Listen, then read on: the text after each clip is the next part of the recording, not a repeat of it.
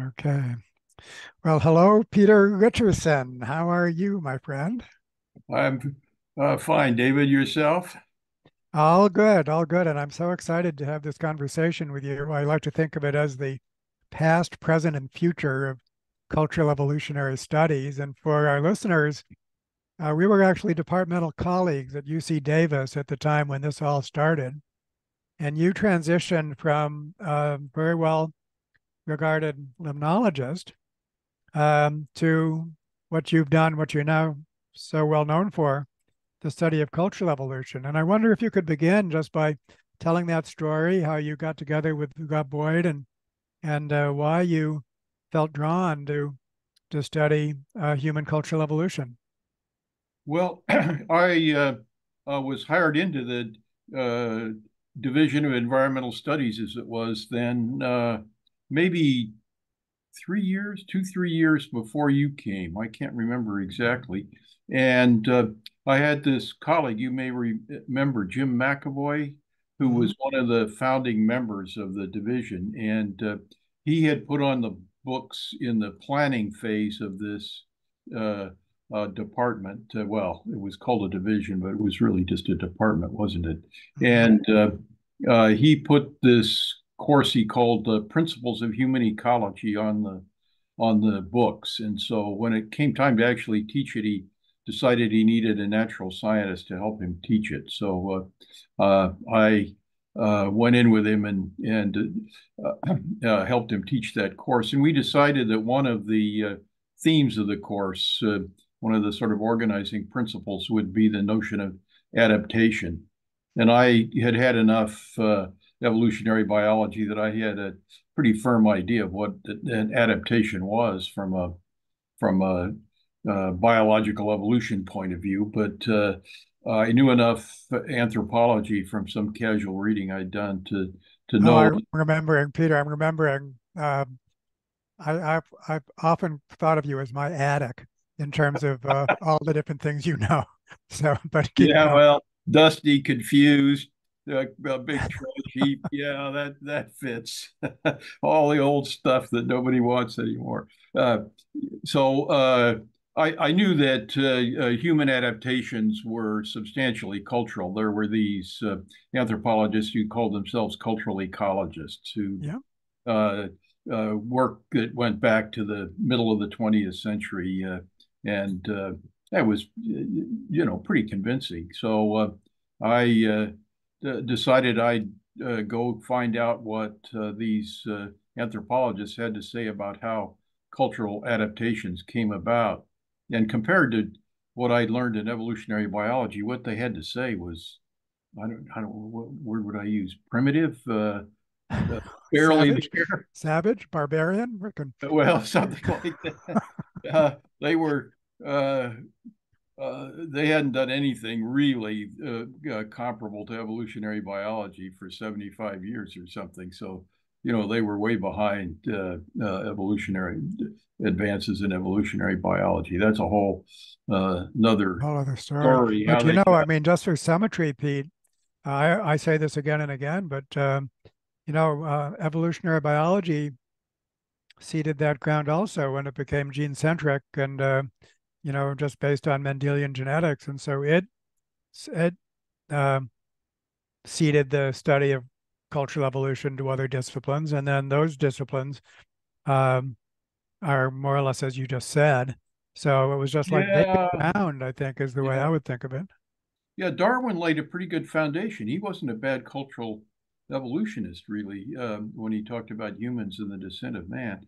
In, Yeah. in fact, of course, he was a better cultural evolutionist than he was a biological evolutionist in the sense that he had his version of genetics was all wrong.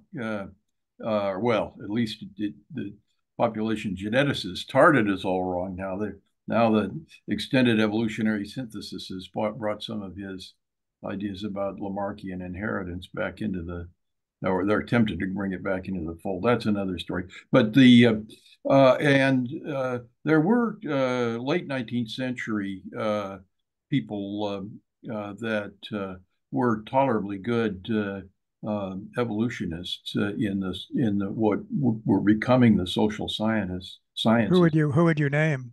Well, so the James Mark Baldwin is Yeah. a good Oh yeah. example, and people talk about economists like Thorsten Veblen as I just yeah, read a biography of him, and that biography, we we're in great danger of going off on many tangents, Pete. So, but yeah.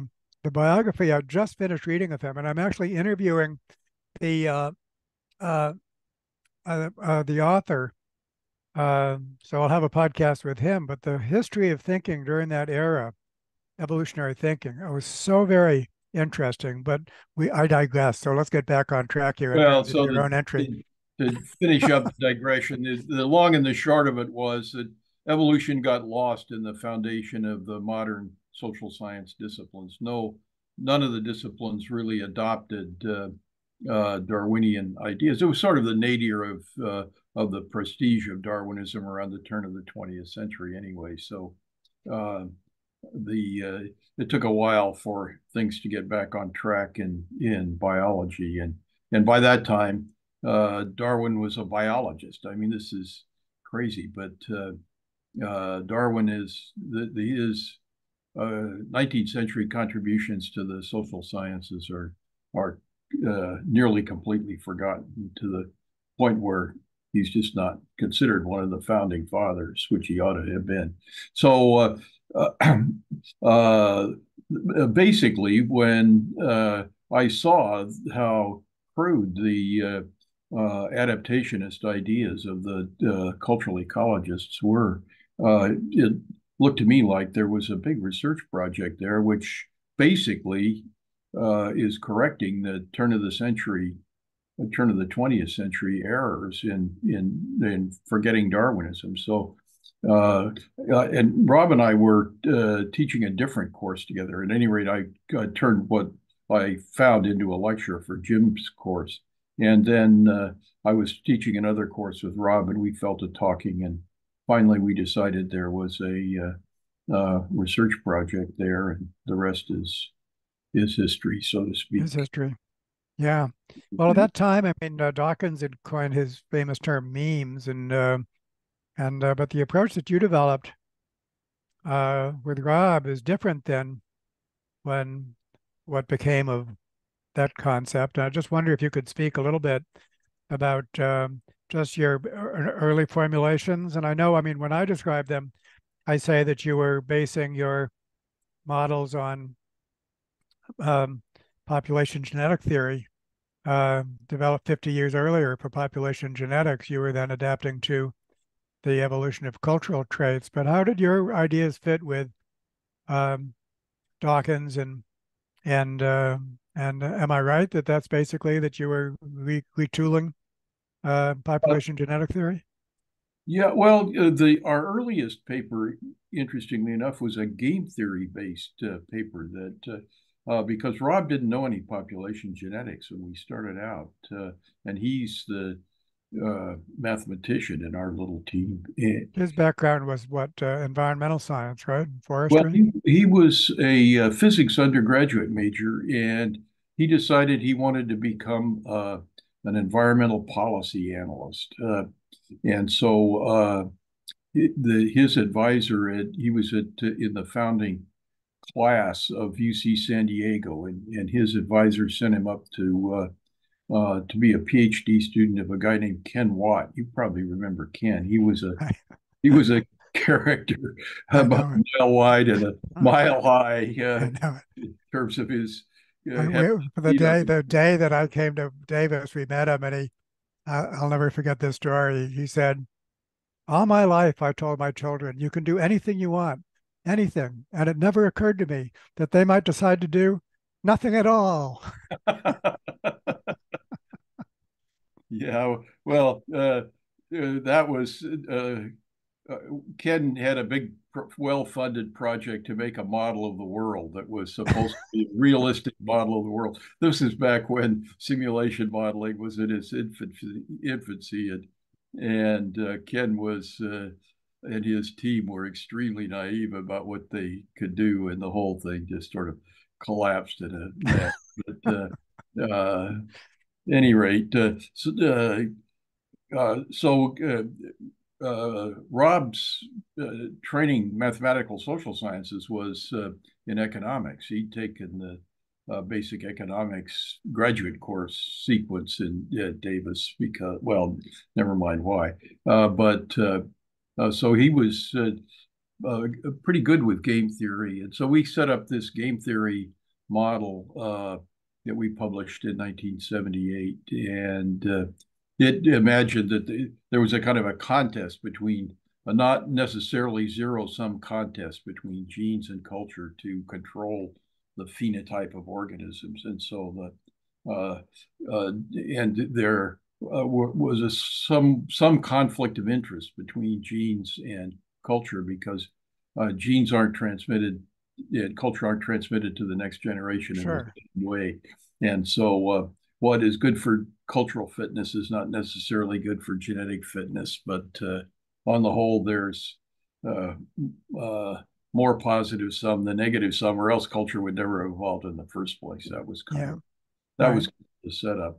But uh, in 1976, I had my first sabbatical coming up, and Rob had a job. He'd worked for the California Energy Commission for a few years, and he decided he really wanted to be an academic after all this environmental policy analysis was kind of, he was bored with it. So we went down to Berkeley and started to work on what eventually became our 85 book.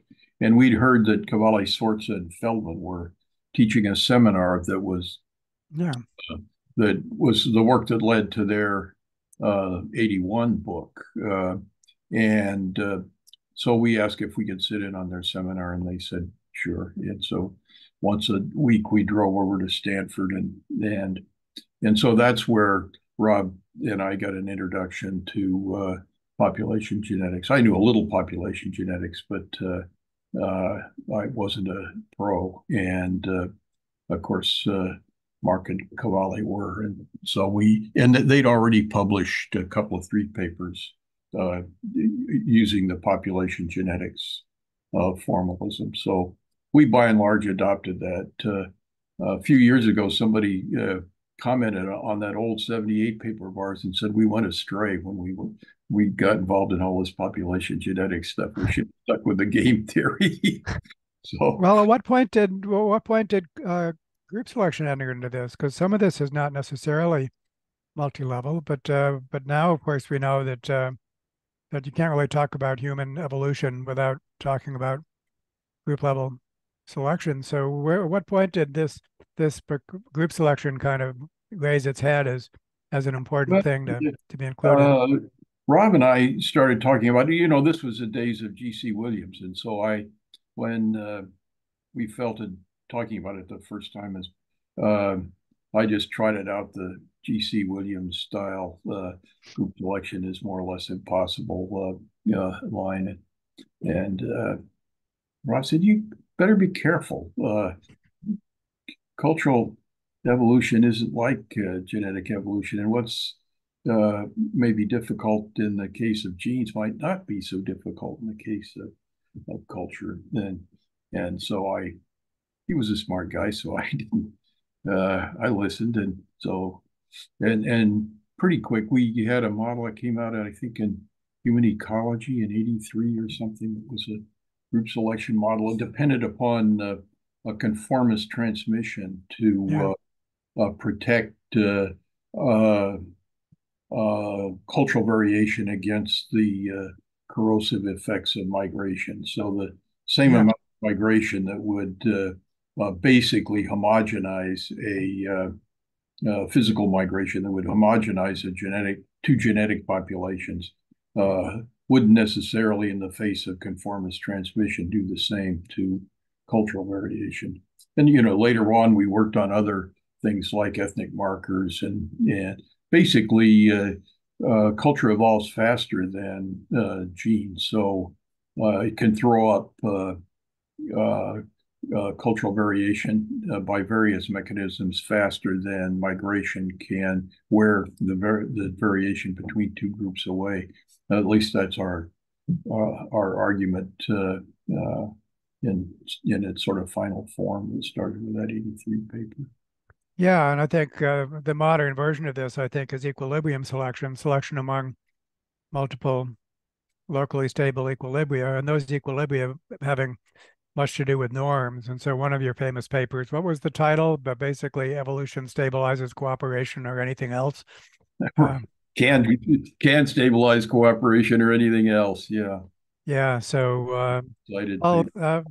I mean, this is the period in which evolutionary psychology also arose, and I'd like to spend a little bit of time on the relationship between what became known as the kind of the Richerson Boyd tradition and the Cosmides-Tooby style evolutionary psychology. And I think what was so remarkable for me about all of that, and represented by the early days of the Human Behavior and Evolution Society, was that these people now bravely studying human behavior from an evolutionary perspective were pioneers for that, but totally doctrinaire about their individualistic focus. So for them, Williams and Dawkins and Maynard Smith were just the sages, and group selection was um, as heretical for them, and so Yeah. they were bold in some respects and doctrinaire in other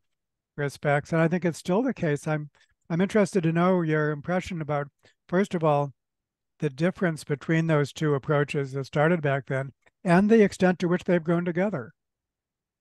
Well, the I wrote an essay about this uh, for a book that Richard Lewins, do you know him? Mm, The English philosopher. Uh, at any rate, he and one of his collaborators co-authored or co-edited a book that I contributed a chapter to a few years ago. And I went back through all that historical stuff. And it really starts with Ed Wilson in his On Human Nature book that, and then the sort of mathematicalization of it in the book with Charles Lumpson, yeah. and both of those books have a strong commitment to the modern synthesis, and in the modern synthesis there are proximal and ultimate causes, right? And genes, evolution of genes is the ultimate cause of everything. And culture can't be anything but like ordinary learning. It's a proximal mechanism that can't have. Okay. In the serve. And So the short leash, we're going to get to the leash metaphor here, I have a feeling. yeah, so the leash metaphor. And although Tooby and Cosmides don't give E.O. Wilson much credit. It's the same thing. They talk about modules, and he talked about uh, uh, epigenetic rules, and so there are a few terminological differences, but as far as I can tell, zero real substantive difference between their approach and his approach. And they're of course they don't make mathematical models, and one virtue of mathematical models is that they Forces you to be explicit. force you to be explicit, and then you can be explicitly critiqued because it's all there. Or also, if they're empirical data are similar, if you have enough empirical data, then you can talk about concrete things. Tooby and Cosmides, I found them they're quite elliptical about it. They have this critique of what they call a standard social science model, which uh, viewed one way puts culture in its place. Viewed another way, it's a argument that culture just isn't important. It's a proximal cause, and we really should focus on genes and forget about this. Uh, Yeah. Yeah. It's uh, very gene centric. and Steve Pinker is the most explicitly what do I want to say, colorful about in his rejection of the importance of culture.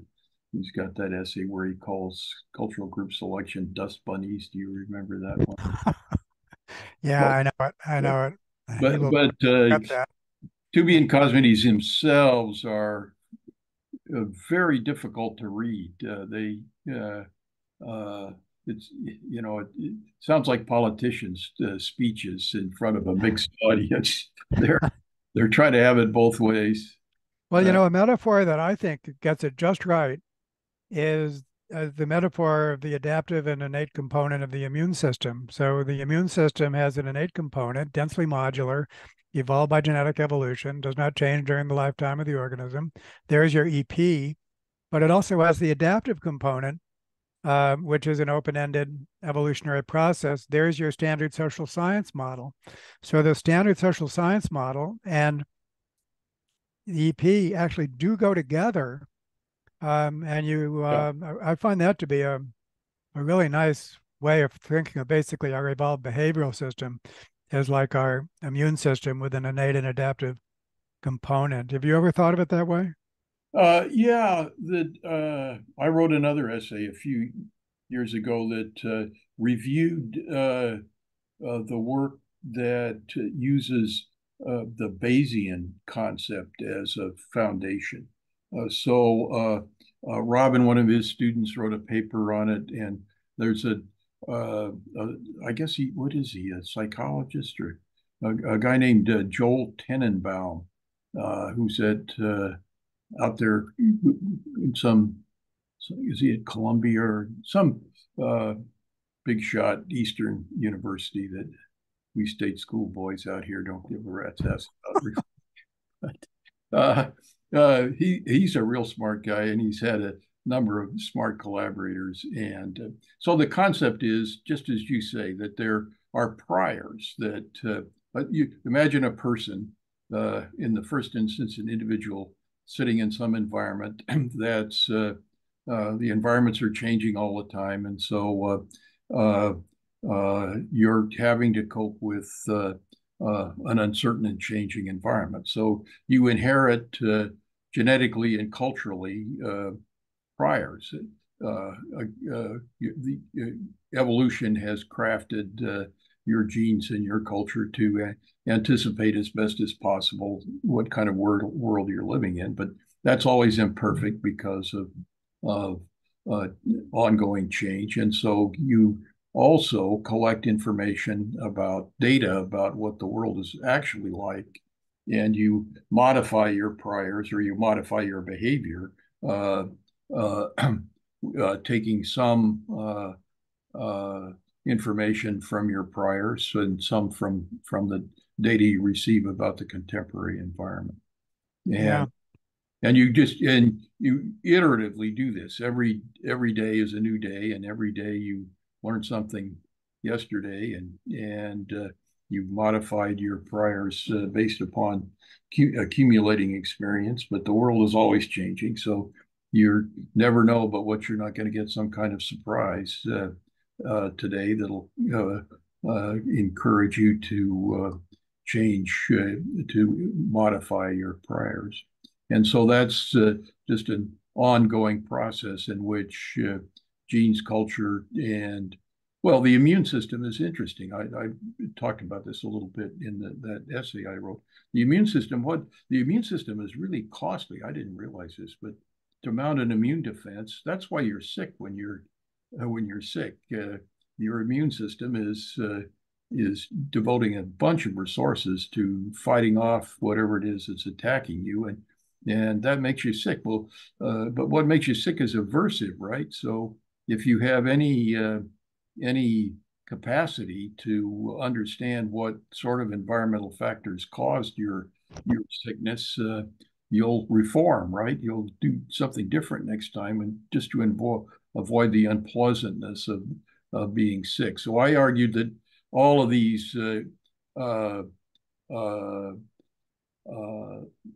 immune systems, other phenotypic adaptation mechanisms feed into cultural evolution and ultimately into genetic evolution.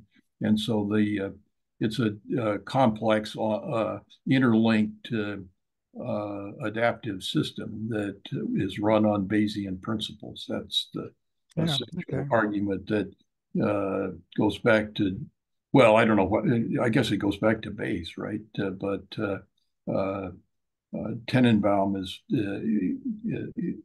and his colleagues, and Alison Gopnik at Berkeley is another person who's written on this. So there's uh, a fair clutch of people who've subscribed to this idea. Well, let's fast forward to the present. So, first of all, your lineage, academic lineage, is amazing. I mean, so many people that trained directly under you and Rob, and then their students, people like Joe Henrich and Michael Muthakrishna, plus many others. And you were involved in the formation of the Cultural Evolution Society along with myself. You served as president. And so, what's your assessment of the current state of cultural evolutionary uh, theory? And then I'll ask some more specific questions. But I'd love to know what your assessment is of what's taken place. How has it, the maturation basically of the paradigm? Yeah, so it seems to be that it's uh, it's grown quite substantially since the early days. I mean, back around 1985 or so, you could have put all the active researchers in cultural evolution, at least in this tradition, in a small conference room. And A now they're, Volkswagen. yeah, if you were willing to pack them in a clown car, yeah. And, uh, so now we've got a society. I don't know what the current several hundred members in the Cultural Evolution Society, and that's far from all of the people either. I mean, there are quite a number of people in evolutionary linguistics, for example, that most of whom don't attend Cultural Evolution Society meetings, and there are a fair number of other economists. There are quite a number of pretty sophisticated cultural evolutionists among the economists these days. Nathan Nunn comes to mind, and of Yeah, course Herb Geddes. especially the historical economists.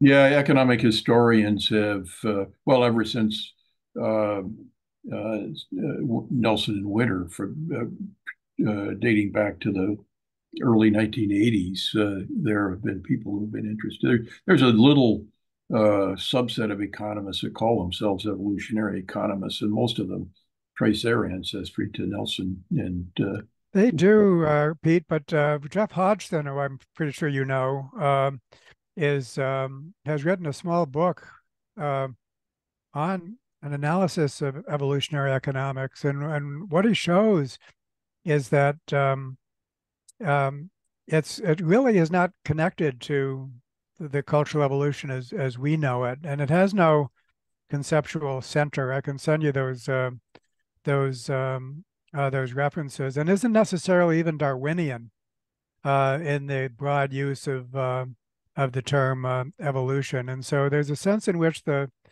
Nelson and Winter tradition hasn't really converged as much as you might think with the rest of this. And of course it should. I mean, Jeffrey calls for that, and so would we. But and of course there's great people that, Ulrich Witt and JP J.W. Stolhorst, with whom you've written articles. So anyhow, yeah. um, uh,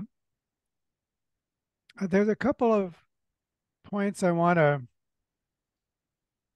ask you about, uh, and one is forms of cultural evolution that are not kind of raw selection among groups, things like imitation and so on. So they're cultural evolution, but they're selecting among some, like, virtual worlds or something like that, so that it's not actually the case that you have, multiple groups and there's Yeah.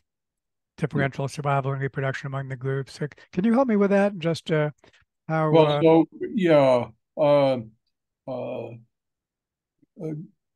going back to Rob's and my 85 book, we talked about decision-making forces in that book. Yeah, that's what I And want to learn so about. uh, the uh, cultural variation, it seems to me, is subject to ordinary natural selection. You know, if you have the habit of drinking and driving, this is likely to lead to an early death, and Yeah. you will be held up to children as an object lesson and not what not to do. So there is that aspect of it, but at least in the short run, it seems to be far more important are these decision-making forces. We call them bias forces and guided variation. So guided variation is just taking ordinary individual learning, at least in the simplest models that we made, just take ordinary individual learning and then transmit the products of learning to your offspring or to your colleagues, or if it, you know, if you discover something, some successful way of doing something, people are liable to imitate you. So a combination uh, of biased teaching and biased learning, plus learning for individual learning, all are acting on as forces on cultural evolution. So, Rob and I made a model in our 85 book of a prestige bias, imitate prestigious people. And how do people get prestige? Well, you know, like the Kardashians, they have prestige because they have prestige. They're celebrities because they're celebrities. And so we showed that, well, we made a little model. Oh, with just to add on, I mean, the wonderful distinction between dominance and status, where basically status earned by reputation, for which you have to do well by the group, as opposed to just dominance. You just Well, powerful take. you Um, don't have to necessarily do well for the group. In other words, it has it's like runaway sexual selection in the little model that Rob and I made yeah, can operate. be. It can be, and so you think of the spread of fads and fashions and crazy cults or Donald Trump Trumpism. I mean, these are uh, things that seem to run out of control. At least they seem so to me, and that I've kind of been disappointed in the most people don't bother to even understand that little model we made. And it seems to me it's much more important than most other cultural evolutionists think it is. And I'm not sure the model that Rob and I made is the right one. I'm not sure that it covers it depicts the dynamic processes in the best way possible. But it seems to me it's an important topic, particularly given the damage that runaway processes can sometimes Yeah, yeah, cause. I mean, this, I mean, the global sustainability crisis, as much as anything, a problem of runaway affluence. right. Have far more than we need, and well, those of us in the first world too, and Yeah, I think when we get to the final chapter of this conversation, I'm going to ask you about like things like AI and social media and things like that. But is it safe to say that an explicit process of decision making is a cultural evolutionary process in which you have some target, something you're trying to do? There's your target of selection. You weigh alternatives. There's your variation. You select what works. There's your replication. yeah. That anything wrong with that characterization? That just flat out decision making is a like a conscious cultural evolutionary process? Well, it begs the question of where in the first instance, it begs the question of where the objectives that the decision maker has in mind come from, right? So Don Campbell, actually, we should have used his terminology because he invented the idea. He talked about vicarious selectors. Do you Yeah. remember? Hmm. And so he imagined that natural selection operating on genes or maybe on culture would create these priors we were talking about in the Bayesian sense. And these priors stand in for natural selection. They're the product of natural selection, but when they're applied to a decision-making context, they're standing in for natural selection. They're trying to do natural selection's work in anticipation rather than in other words, the whole reason for phenotypic flexibility is to evade natural selection. Natural selection, at least negative natural selection, is nasty stuff. We don't want to go there if we can possibly help it. So this it applies to all sorts of mechanisms of phenotypic flexibility. Culture is just a special case. It's a special case in the sense that it acts as an inherited system, so it has some of the same dynamic properties as genes do, and others that are sort of analogous to what genes do, but different. So that's the way I think of it, is that in the long run, these priors are shaped by natural selection, but they can't cope the uh, with the uncertainties of and complexities of everyday environmental change. And so you have these mechanisms of phenotypic flexibility to do the best they can when things go awry, and which they are always doing, and it doesn't necessarily work. I mean, the fate of most lineages is to go extinct, right? So sooner or later you run into something, or a population runs into something that it can't work its way around, and it.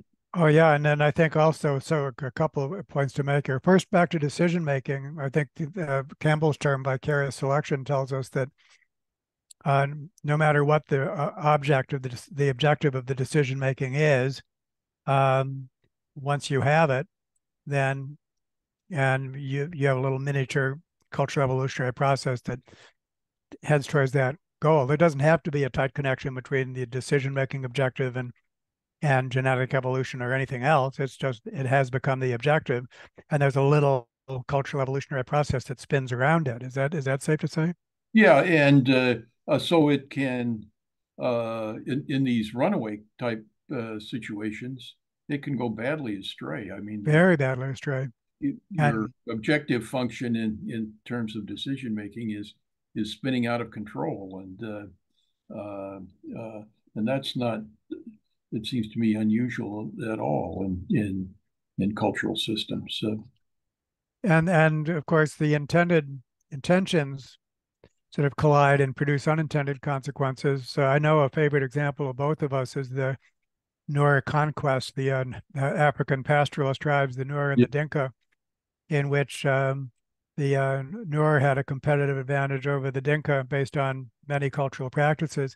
All of those cultural practices involved such things as, herding their cattle and bride price and things like that. So they were thinking hard at that level. And those things combined to produce the group level effect, of which all of them were totally unaware. And so intentions basically produced random variation or quasi random variation, right? yeah. Well, I think of something like that. Uh, uh, in our chapter on the runaway process, Rob and I argued that these runaway dynamics create variation at the group level, and they create religious beliefs and things like that, and it turns out to be hard to even if you know the practical implications of these things. The Dinka must have known that they were getting a tar beat out of them by the new air, but they couldn't figure out how to fix it. They just kept losing according to the history. So, and the same thing is true in modern economic competition between fancy modern corporations with college educated CEOs. I mean, why did Amazon ever come about? We had Sears, Roebuck, and Montgomery Ward's catalog retailing companies that took advantage of the postal system to become big, famous companies, dominant in their markets in their day, and yet they couldn't figure out how to use the internet to do the same thing that the post office had been doing for them for a century. They just are on. It's as if they're on cruise control. Yeah, it is. So They've there's got a these priors, and the priors are way too strong for to let them innovate. Old companies die, and few of them uh, innovate more than a few generations before they. Yeah, that's right. That's right. Very few companies stay in the Fortune 500 for long, for more than 20 or 30 years. Yeah, to be adaptable is different than to be currently adapted. Right. And One gets in there's the a way of the other, I think. yeah, there is. There's a book I'm trying to think it's Charles O'Reilly, I think, the Ambidextrous Organization, in which the whole point is that innovation calls for a different culture than turning out widgets, um, efficiently, so that you almost, for if an organization is going to remain in the running, adaptable, it actually has to do two things well. It has to do what it's currently doing well, and then it has to innovate well. And those have to be, it's like being ambidextrous. Yeah. Some quite interesting, the marketing literature, as you know, Pete, is quite interesting for for these sorts of issues. Um, let me. I want to turn to or go ahead. I was just going to say that the Times, New York Times, carried an article today about the latest wave of corporate layoffs in high-tech land, and according to the author of the story, this actually is nuts. They're they take great pride on being adaptable and nimble and innovative and all of those things but they're according to this article, they're doing crazy things and this I learned back in my brief career as a business guru that major corporate restructurings and things like that fail somewhere between 60 and 80% of the time, depending upon what your criterion for failure and success. It's a lot of things, of course, half succeed or quarter succeed. Uh, but this article suggested that the layoff craze is another one of these things that it's a fad that is failing. Yeah, so much could be said along those lines.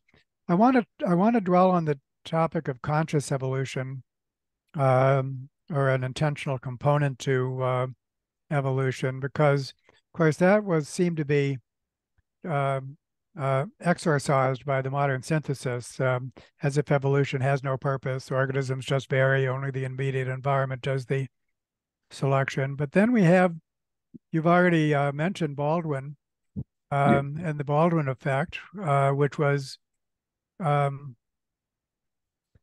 quite well recognized at the time as an important development, but never really found its footing, in my view.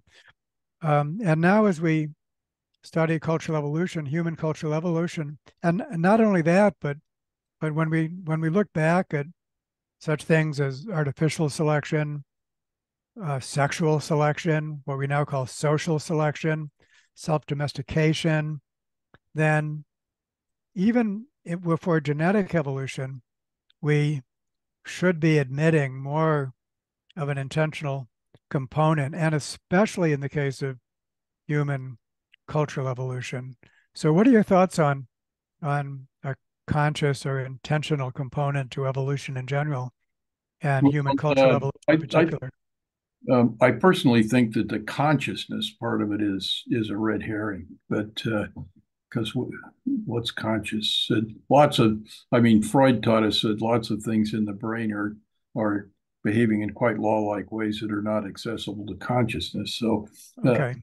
that's why uh, I've taken up this modern term agentic to cover it. So, as you say, biology is rife with agentic selection processes. Social selection and sexual selection are among the most prominent uh, and important, I think. And in the case of humans, we do all of this agentic selection. Well, for example, I have this idea that if you take the dominance orientation of chimpanzees, let's say, that are strongly dominant, to have a strong dominance drive, uh, and humans have a much weaker dominance drive. I mean, uh, people who behave like dominant male chimpanzees, we call them psychopaths, I think, or something. They're awful close to that. I had got in an argument with Franz de Waal about this one time when I described chimpanzees as psychopaths, and he took great umbrage at this. Yeah. See, he just sadly passed away. Did you know that? Yeah, yeah, he just a few days ago. So homage to Franz de Waal. Yeah, right. And there was but quite a disparity of views when on the one hand he was very much on the kind of the moral and nurturing side, but then we have the work of Joan Silken. I'm thinking of a study in particular who did basically behavioral economics games, giving chimps a choice between a reward versus the same reward plus a reward for another chimp, and they were indifferent. They didn't Yeah, care. So it's yeah. just like a complete lack of empathy by that measure. Well, Um, and we well, have Richard Wrangham, of course, and Christopher Bohm, all saying that there's a night and day difference between chimp society and human society with respect to cooperation. One of the main differences being social control. Although I know in your book with Leslie, um, you emphasize that plus more with basically the demands for cooperation on the savannah. Maybe you could just talk a little bit about your book with Leslie and just what caused humans to become ultra social. it seems to me that we gradually built up a an adaptive system that was built around exploiting the advantages of culture. And I've come to think that it's an old argument that goes back in part to Darwin, that one of the things that makes humans unique by way of a pre-adaptation is hands. We have these hands that amongst Australopithecines were freed up from locomotion for the most part, and so they became specialized for we don't know what, do we? What were Australopithecines doing with those hands except waving at each other with them? I don't think we know. They certainly, I mean, presumably they were using them for expedient tools the way chimpanzees do. But oh, Rob had this idea that they that Australopithecines, small, vulnerable, just a nice lunch for a lion or a leopard running around on the savannah kind of slowly. How did they protect themselves against all of those predators away from the trees? This is something that Leslie and I dealt with in our book. Yeah, that's Leslie Newson in your book, A Story of Us. I say A Story of A Us because story of us, not I the once story. I A once said story. the story of us, and I'll never do that again. Yeah, So not uh, and so well, Leslie has a particular hypothesis, but Rob imagined that carrying sticks and stones around was necessary for defense, and that Australopithecines went around in a big mob. So that this might be the original origins of human-style cooperation, and they did this for defense and maybe for offense too. They might have pushed hyenas and even lions off of kills by just being, 100 of them armed with sticks and stones and mean little bastards, not very fast. fairly And smart. I mean, there's Paul Bingham's stone throwing hypothesis, which is, fairly intriguing. Not the whole story, but the idea that throwing stones came first, and then we could stone each other. the, the, Well, yeah, that it's a there's an older human evolutionist. I'm blanking on his name. He was at the University of Chicago, I think. At any rate, he's got a book from the mid 20th century in which he's got plates, and one of the plates does show uh, a mob of Australopithecines throwing stones at some predator. So it's an idea that's been around off and on for a while. But I think it's quite plausible, and I think that the idea that hands uh, can be used to make and use tools is probably really important. I first heard this from Sherwood Washburn. Does that name mean anything to sure, you? sure.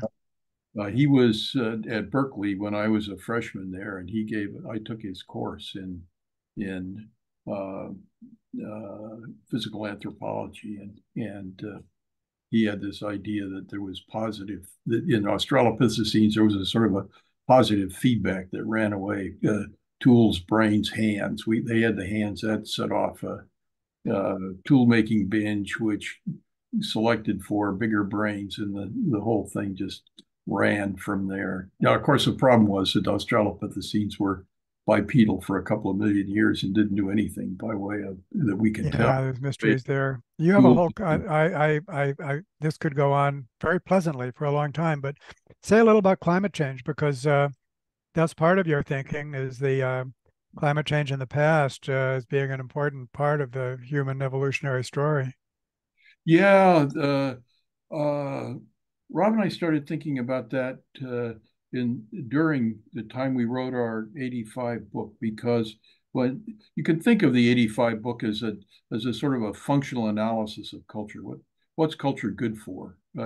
And so then why might humans have it? And we convinced ourselves that on the basis of the modeling exercise that you could evolve a costly system for cultural evolution uh, as a response to temporal and spatial variability. That it was for coping with if you're migrating about the landscape and you're going to run into different kinds of environments and you're going to have to cope with that. If you're sitting in one place, then there's ongoing climate change.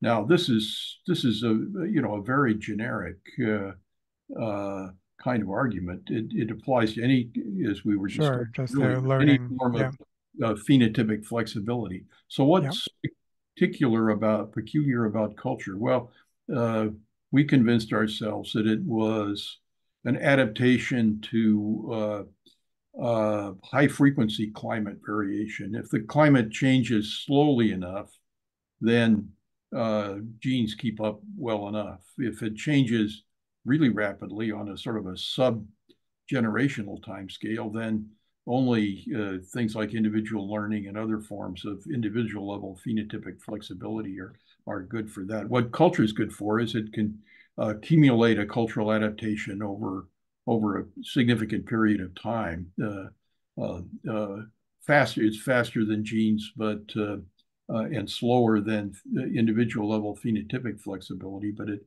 has its biggest advantage in we were thinking of climate with its changing on the time scale of centuries or millennia, not tens of millennia and not annually, but right, with horizontal transmission, you can push it into shorter and shorter uh, time scale fluctuations because if one person invents something and they spread it rapidly to the rest of their groups, say that could be an advantage in even things that are changing on the annual time scale.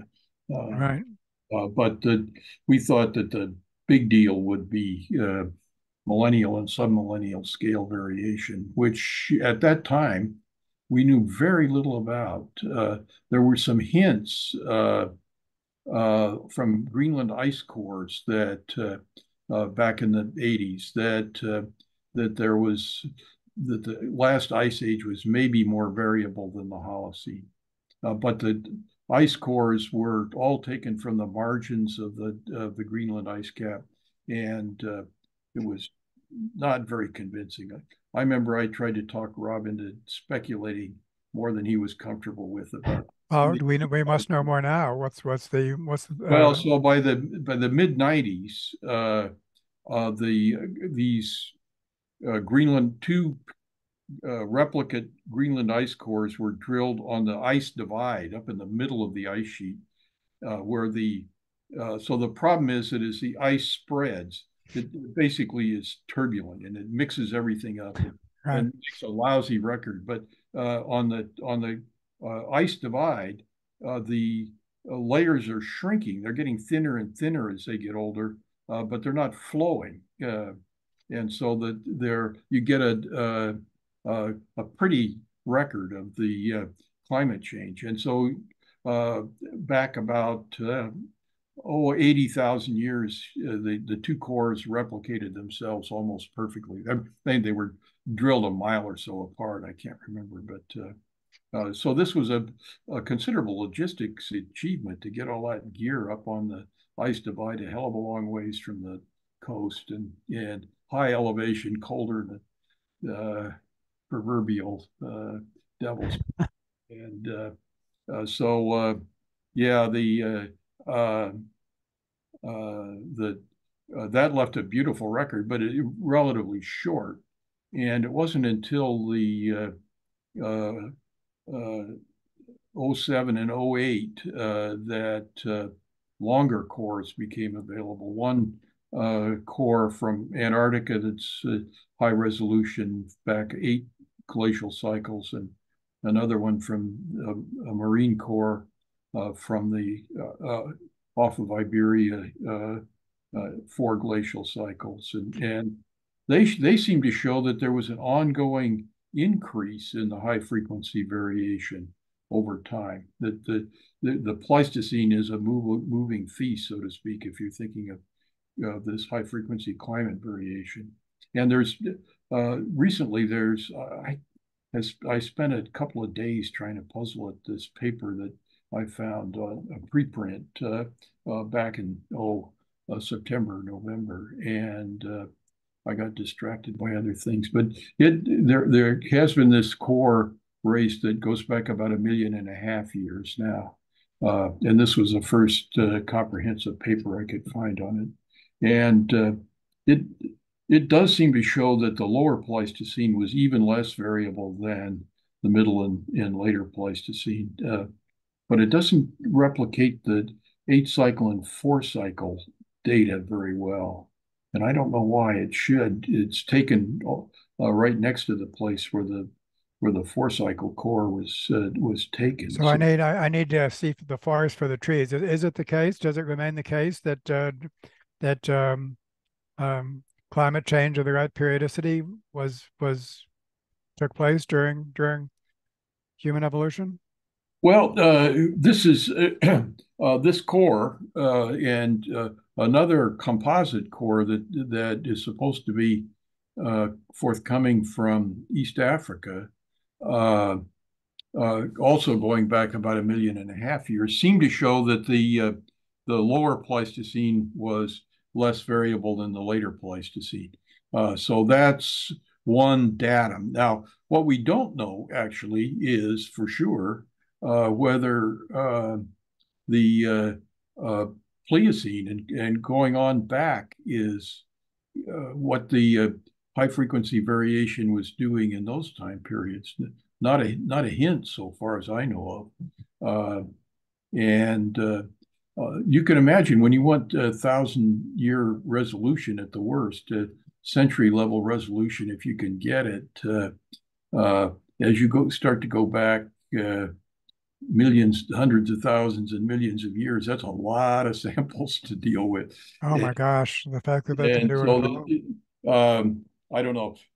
We don't know yet. Now, one, it's sort of a circular argument, but if you imagine that brain size is a proxy for in high frequency environmental variation, then there's this old data of Harry Jerrison's, which suggests that mammals have been getting bigger. Mammals in general. Many mammal lineages have gotten bigger brains over the last 65 million years. And a guy named Zachos, at least he was at Santa Barbara, published a neat paper, 20 years ago now or so, in which he has some. It's not clear to me what it is, but he has some notion about what the climate variation is. It doesn't have anything to do with high frequency versus low frequency, but it seems to have been increasing over the last 65 million years too. So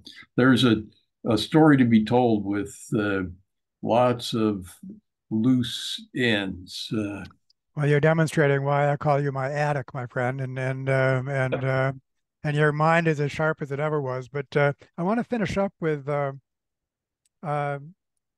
your thoughts on practical applications. I mean, this is so great inside the Ivy Tower.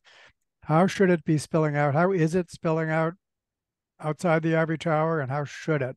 So, what for you is the potential of these ideas to actually assist in cultural evolution in the wild and in the real world? Yeah, so I guess in this regard, you might call me conservative. I don't think we got much to say to the applied world.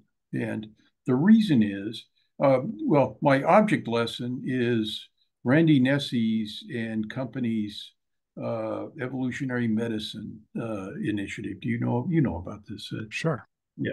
And they by and large failed. And why have they failed?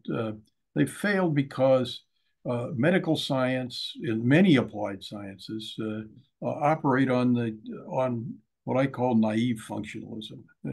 Your your kidney isn't working. Your kidney's busted. The medical science tries to find out what's wrong with your kidney in a very proximal sense. I mean, what cells are not doing their job, and what can we do about it? Kidney transplants are one extreme, but can we have drugs and lesser surgical procedures that correct flaws? So that that works well enough most of the time. So it seems to me that in medicine, the place where the ecological and evolutionary sciences have a distinctive role to play is in epidemiology, because evolutionists, I mean, what's our special contribution? Our special contribution is to understand the dynamics of evolving systems. And well, if you think of population biology, ecology is similar to evolution, just addresses normally somewhat different dynamic problems. And in the latest COVID-19 epidemic, that's where the evolutionary science made a distinctive contribution, was via the epidemiological community, who figured out what was driving the dynamics of the COVID eventually, and could recommend strategies for mitigating it. And on the naive functionalism side, the vaccine makers just went in there and, well, they had these modern techniques for making vaccines, and they applied them on a heroic basis and got us our vaccines in remarkably short order, and didn't need any advice from evolutionists on how to make vaccines, which we know nothing about. I think one of the big problems is that evolution does deal in more ultimate kinds of causation and less with proximate mechanisms. And the proximate mechanisms are really diverse, and you only can figure out what the proximate mechanisms are by brute force Well, empiricism. let me propose two examples, and one is uh, the great work of Athena Actopus and others on cancer. I feel that's maybe even transform the study of cancer as Yeah, well, that's multi-level selection within the organism. That was an ecological and evolutionary approach, the cheating cell and all that. I don't think that was just duplicated I by mean that is a great explanation for cancer now, and the cancer is a dynamic system, right? So it is the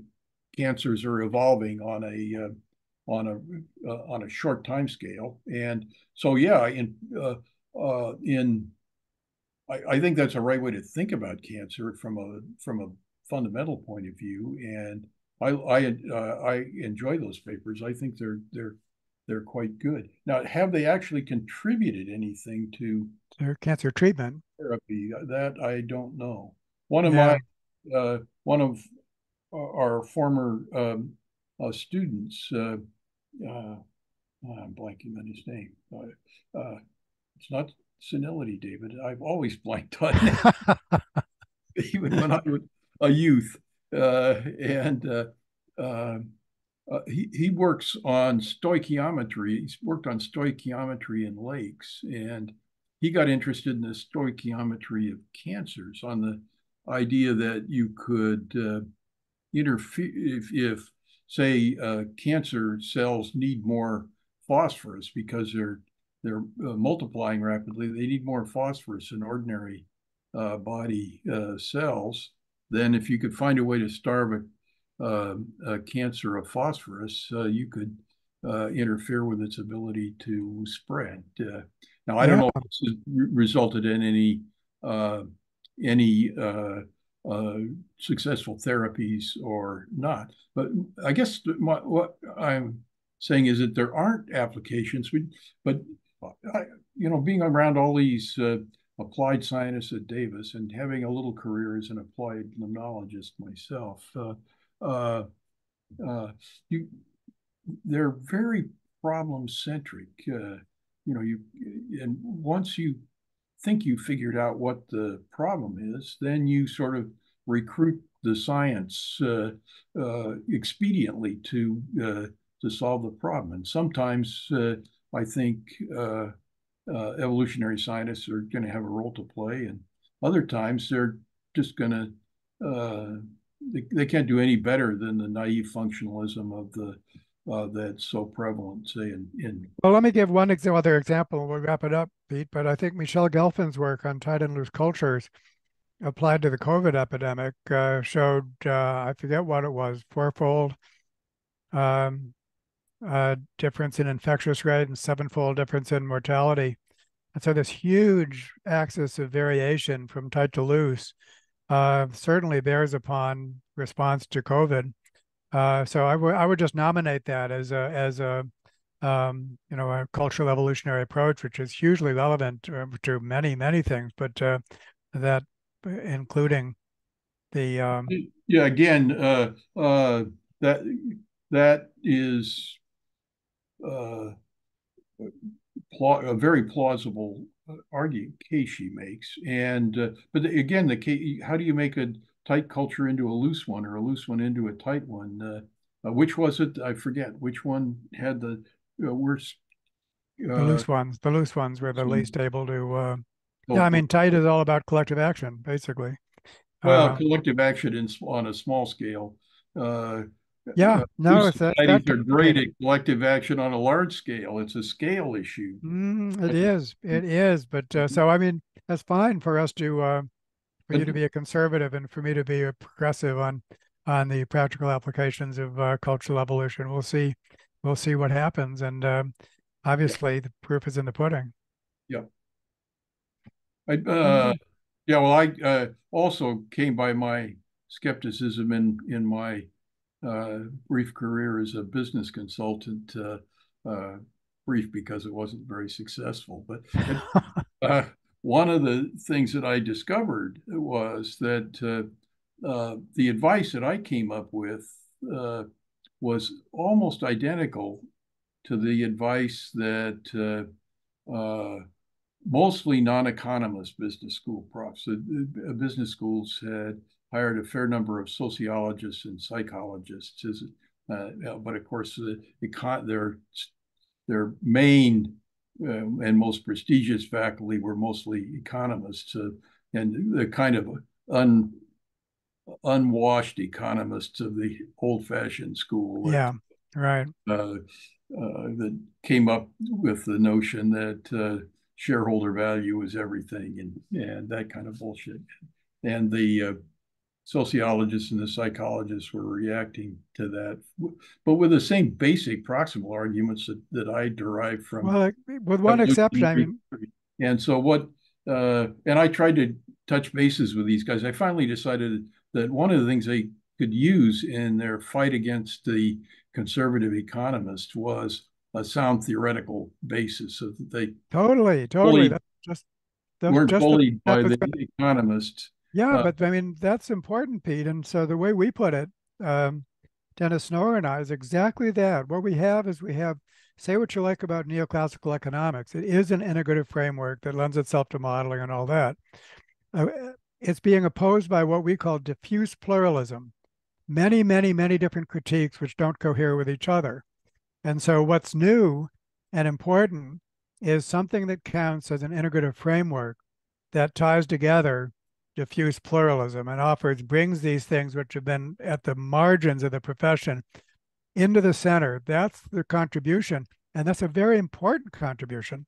Yeah, potentially. The trouble I found was when I tried to touch bases with these guys that were the making the most noise about this topic from the side of sociology and psychology, was that they all had this ingrained myth that Darwinism and evolution are inherently conservative ideology. Social Darwinism and all that. Yeah. Yeah, yeah, and they didn't want to have anything to do with me. I was probably the enemy. That All right. did that a lot with anthropologists. And Oh yeah, we could have a whole piece on why cultural anthropology and sociology, for that matter, has been last to the table with respect well, to embracing modern um, generalized Darwinism.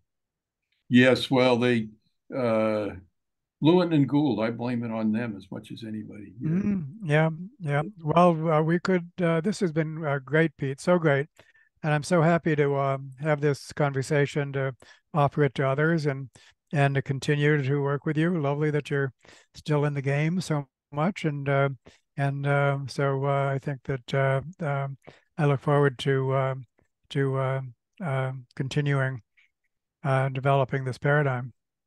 Always nice to talk to you, old friend. All righty. Okay, so let me